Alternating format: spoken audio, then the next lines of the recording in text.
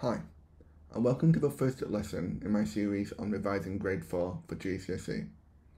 Throughout the lesson, I suggest you read and try each question by pausing the video before the timer runs out. The word solution will then appear so you can check your work. If you found this video helpful, please hit the like and subscribe button below so you never miss a lesson.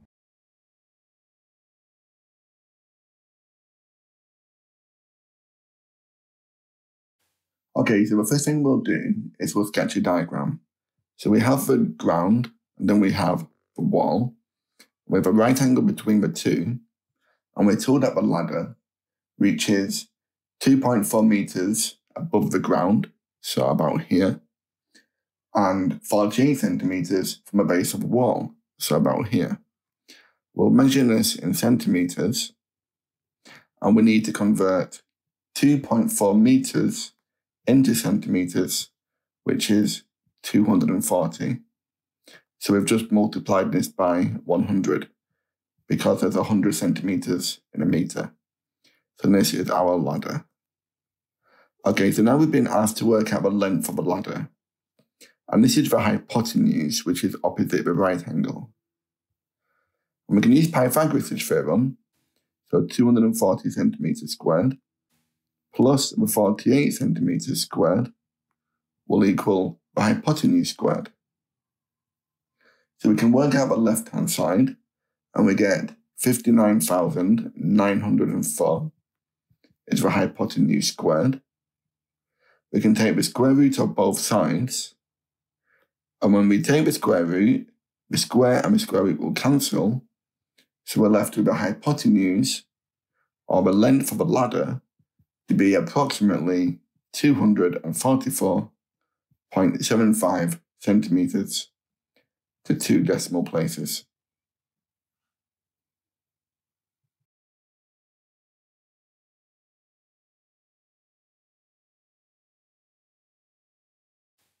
We're going to expand and simplify the expression in part A, which is this expression here. So we'll begin by expanding the two pairs of brackets. So the first thing we'll do is we'll multiply the 4 by the 2x, and this will give us 8x. We'll have the 4 times the positive 3, which will give us 12. And then for our next pair of brackets, I'm going to draw a circle around this negative 2. So I don't forget to multiply out by the negative for each term.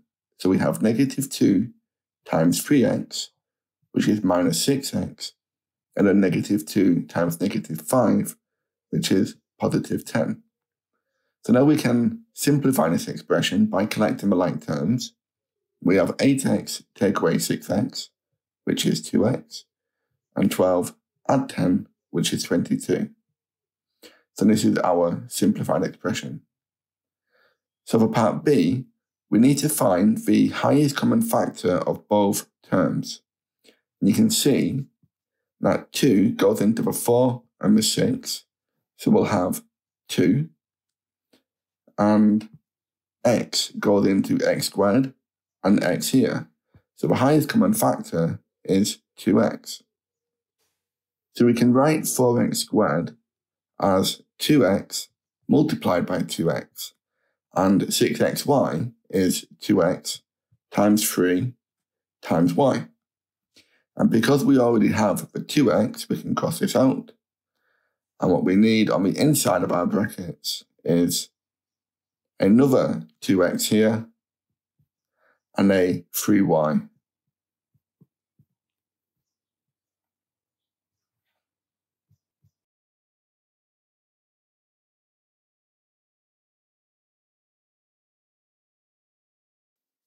So to simplify this expression, we're going to use the rules of indices.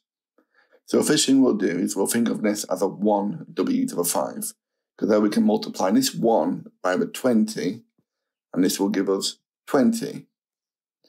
And then we can have w to the 5 multiplied by w.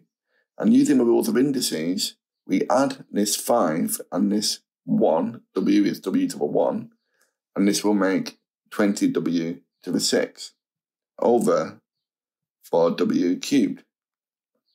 So now we can have 20 divided by the 4 to make 5, and we have w to the power of 6 divided by w to the power of 3. And what this means is we have w to the 6 and we take away 3. This is the division rule. So this becomes 5w to the power of 3. In this Venn diagram, you can see that 10 people chose history, 7 people chose music, and 3 people chose both. And 5 people chose neither. And we've been asked to work out the probability that a student chooses history and music. So this is this bit here, which we call the intersection. So we write this as the probability of history intersecting with music is equal to 3 people out of, and the total sample is all of these numbers added together, which is 19. So 3 out of 19.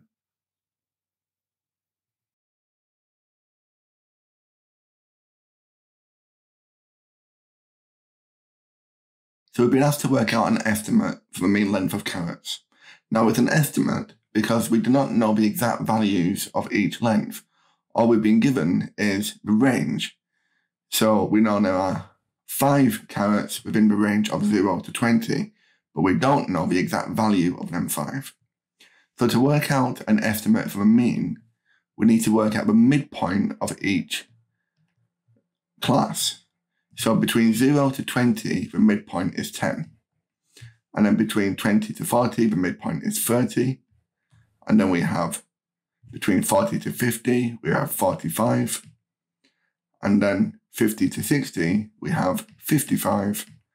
And then from 60 to 80, we have a midpoint of 70. So now we need to work out the total estimate of the length for these 5, 8, and so on number of carrots. So we're going to work out the totals. So we have 5 carrots of approximate length 10. So in total, we have a length of 50.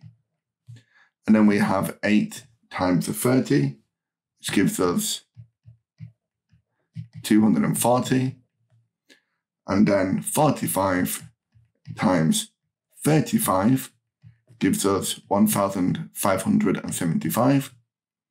55 times 49 gives us 2,695. And then finally, we have the 70 multiplied by the 3 to give us a total of 210. So we know the mean average is the total, or in this case, the total length, divided by, so we can write as a fraction, the sample size, or in this case, the total frequency. So the total length is found by adding up all of these individual totals. And we add all these up, we get the total to be 4,770. So now we can divide 4,770 by the total frequency, and when we add all these up, we get 100. So divided by 100 gives us an estimate, a mean estimate of 47.7 millimeters, which is the average length of a carrot.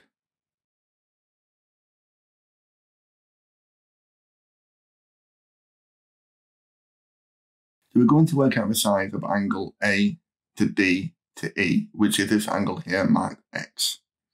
So we need to begin by identifying that D to C, this length here, is parallel with A to B, and A to D is parallel to C to B, because we're told that this is a parallelogram. We also know that this is an isosceles triangle, which is given by this symbol here and here. So we know that these angles will be the same. And if you look here, we can see we have, and you can see that this angle, C to E to B, is alternate with E to B to A, because they're angles in a Z shape. So now we've worked out angle B, which is 65 degrees, because it's alternate with this one. And because it is an isosceles triangle, the base angles are equal, so this will be 65 degrees as well. And again, we can use alternate angles with this angle, B to A to E, and A to E to D, because again, they are alternate. So this one will also be 65. So now we've got a triangle, ADE. So now we've got a triangle A to D to E, where we know all three angles add up to 180. So we can work out angle X as 180 minus the 15, which is this angle here, take away the 65, which is this angle here. And this gives us 100 degrees.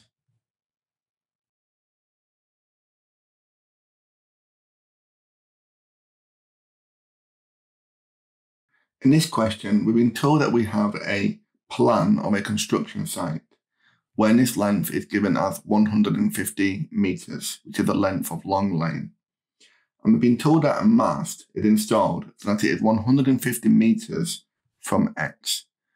So what we can do is we can draw a circle with center X and a radius of 150 meters, so it looks a little bit like this.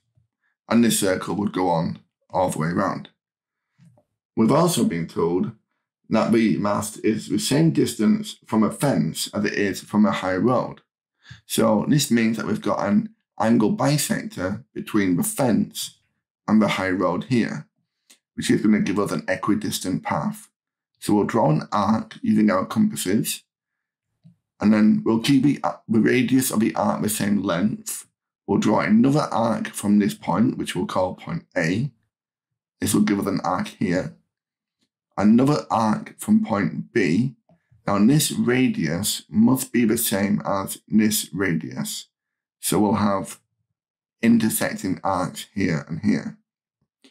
So the equidistant path, or the angle bisector, passes through the intersection of the two arcs. So now we can see that this angle is half of the full angle. So finally, we can see that this point is where the mast must be positioned.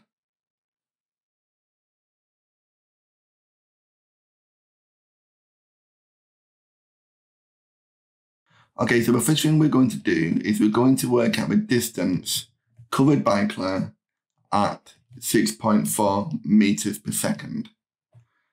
And she's traveling at this speed for 12 seconds. So the distance will be speed multiplied by time. So we have 6.4 meters per second multiplied by 12 seconds. So the distance covered is 76.8 meters.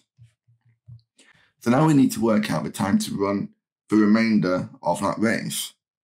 So if she has 200 meters to run, and she's run 76.8 of them, then she has 123.2 meters to go.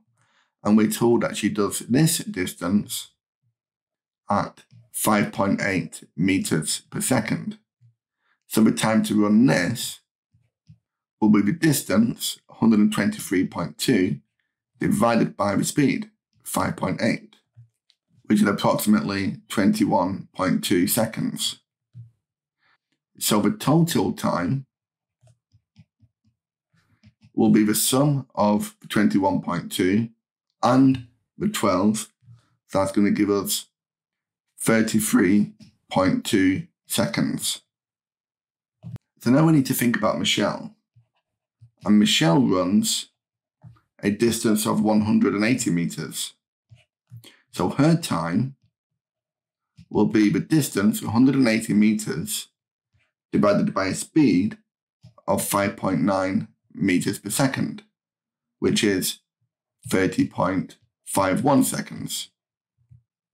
So we can see that Michelle wins by 33.2, take away 30.51, so 2.69 seconds. Okay, I hope you've enjoyed the lesson, and check out my website, mrmathematics.com, for the full lesson and worksheet. Thanks again and take care.